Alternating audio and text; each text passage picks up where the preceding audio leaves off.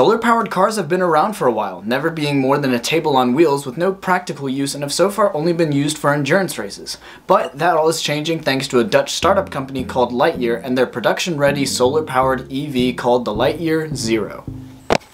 Hello people of the internet, I'm Nico and today I'm taking you on a sunny trip to shed some light on the future of transportation that both you and I didn't see coming. But let's hit some of Lightyear's big claims first. 1. You can drive around for up to 7 months without recharging in sunny climates such as Portugal. 2. Even in cloudy climates like in the Netherlands, you can drive around for up to 2 months without charging. And 3. The Lightyear Zero has a claimed range of 1,000 kilometers or just over 620 miles. But how? How in the Toy Story flippity gibbets can the Lightyear Zero buzz around basically to infinity and beyond without recharging? The answer lies in solar panels. Basically what happens is that photons, which are kind of the particles of light, hit the cells of the solar panels. The panels, like everything, are made up of atoms and are bonded together through their electrons. These electrons are then knocked out of place by the photons and travel along wires to power whatever is connected to the solar panels. That's a gross oversimplification, but now you kind of get the idea of how they work, and I need to get out of the sun. And the Lightyear Zero has 5 square meters of the things on its roof, which for my American viewers is about the same as the front of 5 washing machines. Which is nice and all, but it's not very efficient and it's not enough to substitute charging with a cable, and that's just problem number 1 of this car. Problem number 2 is with the big claims of how long you can drive around without charging. If given ideal conditions, the Lightyear Zero can mathematically probably drive around for 7 months without charging in sunny climates and 2 months in cloudy climates.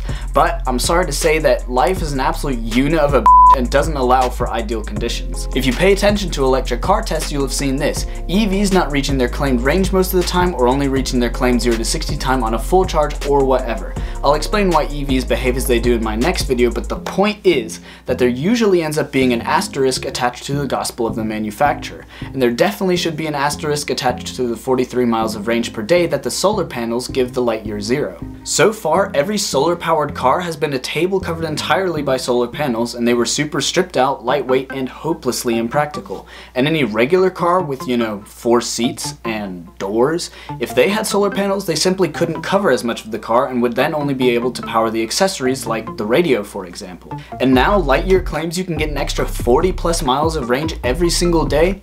I'd be willing to bet that most days you won't be getting that. Finally, driver use will play a big role in how far you can actually go, and that will depend a lot on the environment around you. In Europe, where city design is often better and more compact, making the distances shorter, you should be able to reach Lightyear's claimed time intervals for charging fairly easily, but in the US, where you have to drive literally everywhere, I doubt the odds of reaching Lightyear's claims are very high.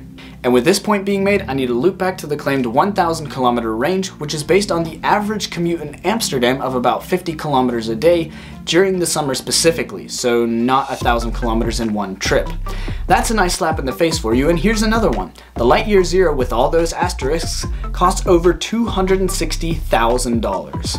Keep in mind that there will only be about 940 units of the Lightyear Zero made, which contributes to the high cost along with all the patented solar technology within, which would of course be made cheaper if more units were produced.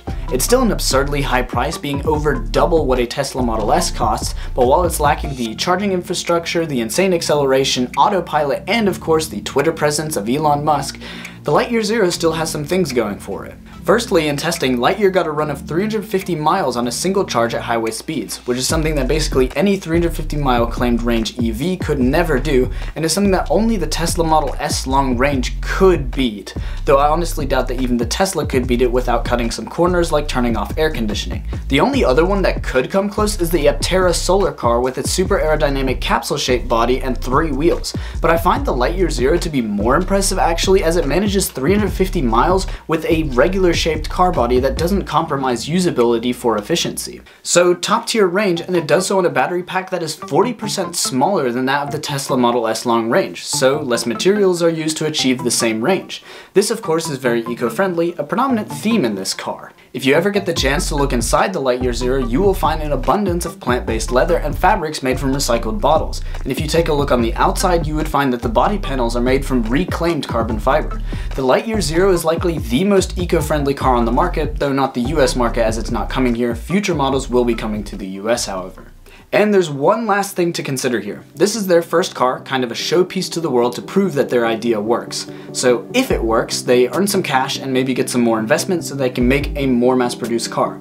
And from that money, they can then make a more mass-produced car, and then a more mass-produced car, and so on until they finally are the successful pioneer of a new mode of transportation which used to be seen as a bad idea. Sound familiar? Because Tesla once started off with the ambition of making a fast and cool looking electric car, and look at where they are now. The Lightyear Zero, like the original Tesla Roadster, was a compromised car, and while I probably wouldn't buy either one even if I could afford it, I'm definitely excited to see where this goes, and maybe, just maybe, this will be just another alternative in the future car market.